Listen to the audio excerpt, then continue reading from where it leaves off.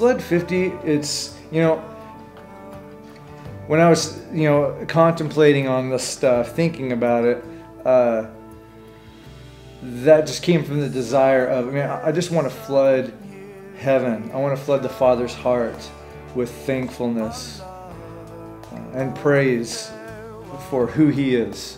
That's it, for who He is. Worship is a key element in Humboldt, and it's always been a key element with Lifehouse. We feel like it is the key to everything we're doing in Humboldt County, and Lifehouse Fortuna's always had a key on worship, so for us it's just a no-brainer. Worship is the most important thing for us in Humboldt, and there's a sound that comes out of this place like no other place I've ever heard, and it's a sound that really originates just kind of deep underground, and you can almost hear it humming, and just trying to get out, and I think that's what we're hearing right now. I think we hear some sounds coming out of here that I haven't heard before, and so it's pretty exciting. We were just in there doing a set, and all I could think of is that verse where Jesus says, "You worship me in spirit and truth," and I just thought, this is happening. This is the deal. It's spirit and truth, and there's something about being in His presence that postures ourselves not just to receive but to give.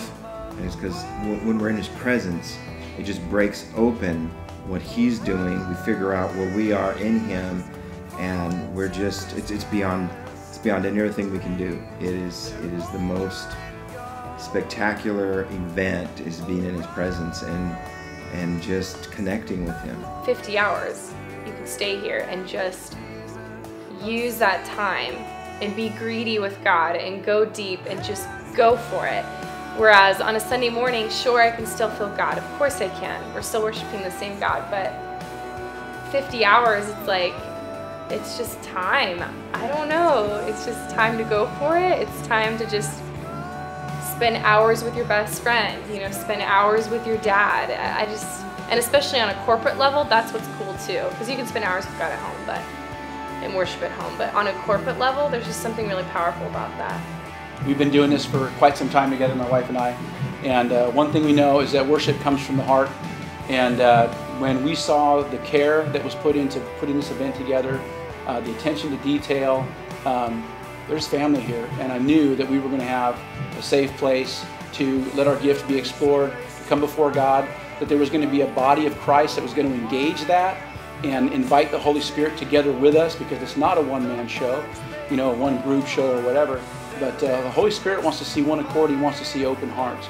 All we care about is the artist being able to express their heart. What was put in their hands, they can give to God as a gift, unbiased. There was a reason that the musicians and the singers and the praise and worship team went before the armies. And, this is the 50th year of Jubilee. There's a flood coming. There's a sound from the ground, and it's His voice. And we're participating in that.